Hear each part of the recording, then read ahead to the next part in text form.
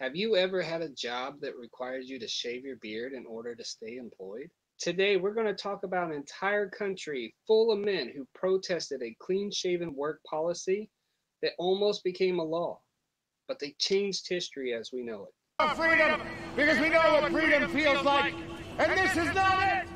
Hey guys, my name is Derek. I'm the owner of Beach Bum Beards. But to fully understand the importance of this labor strike that started in Paris, France, we have to uncover the meaning of what the mustache was to the French men.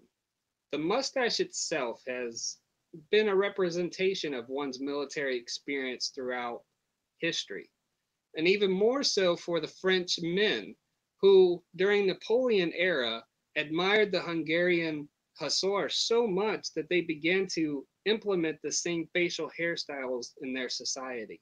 What once was a predominant clean-shaven society, mainly due to King Louis XIV, was no longer the accepted trend of this time.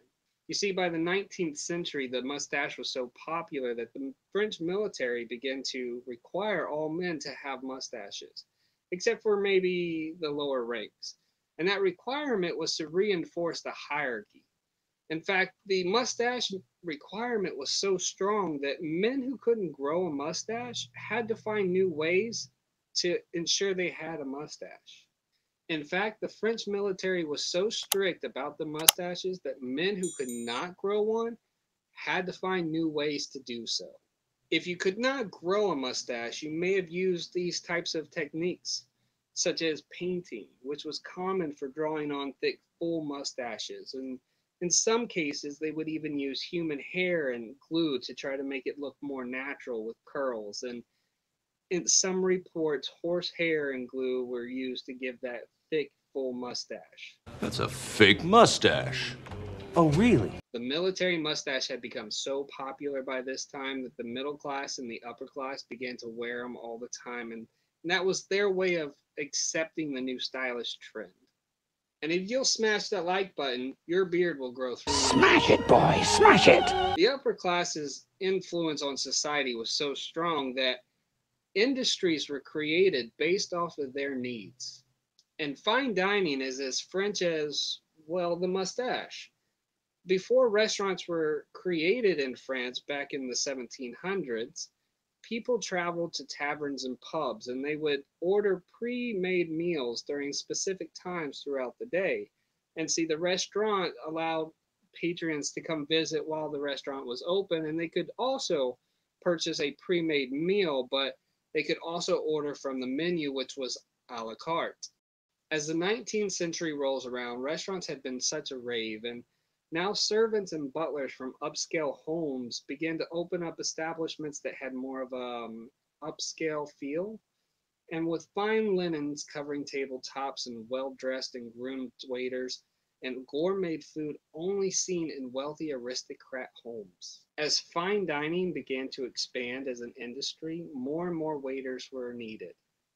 However, in order to provide that same experience to the patrons that they were paying for, these waiters had to shave their mustaches so that they would be looked upon as lesser people to the consumers eating at the restaurants. Therefore, French veterans, hardworking tradesmen, and even lower-class Frenchmen were required to shave their mustaches in order to provide a wage for their families.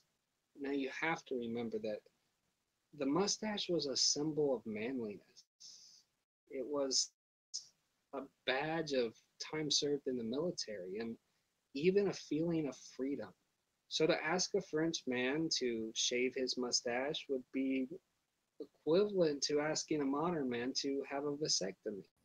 Infuriated that Parliament was planning to ban mustaches. Never underestimate a man with a mustache. Fast forward to 1907, the fine dining waiters have now hit the streets of Paris to begin a labor strike, demanding that they get better pay, more time off, and of course, the freedom to wear a mustache. This strike was so effective that these waiters would go into other establishments and have employees join them during this cause. And on multiple days, the Paris Police Department was dispatched to disband this angry mob of waiters. It's unknown exactly how many people participated in the strike, but it's reported between hundreds and thousands of men and women marched the streets of Paris protesting against this new ban on mustaches.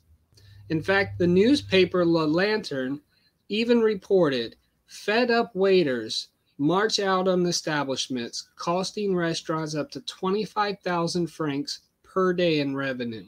See, at this point in the strike, the press has started taking sides. And pardon my French if I mispronounce any of these. Ligula, the newspaper, wrote, just imagine in 10 years these same people demanding to wear mustaches will be demanding to have clean-shaven faces like the upper class. The Shibboleth wrote, these same people would easily be able to hide their profession in after hours. They also went on to use the same argument that if waiters are demanding higher wages, then the price of beer and wine would go up, which would result in the upper class going on strike for simply having to pay these higher prices. Some of these newspapers did actually have valid points. For instance, Le Journal came at it from more of a health perspective, stating that the germs from the mustache would easily cover the beverages and quickly travel to our stomachs, causing great illness.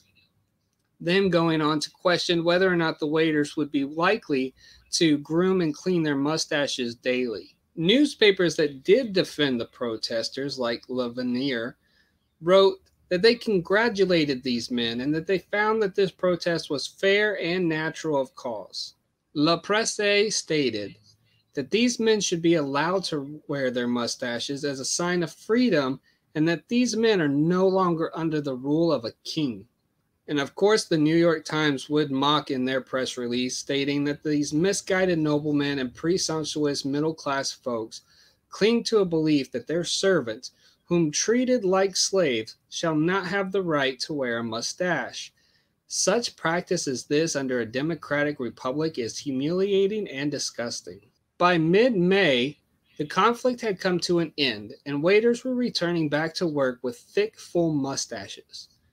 And although they had won the war on mustaches, they didn't have their other demands met, such as better pay or more time off. Now, some of these critics would suggest that the French waiters had been tricked into settling for way less than what they deserved. But others would say it wasn't so much about the labor injustice, but more so about the freedom of self-identity, fashion, and manliness. You can't help but to stop and think, how long would these men have protested for the freedom to wear a mustache? And why are all these other countries taking so long to adapt to this equality of facial hair?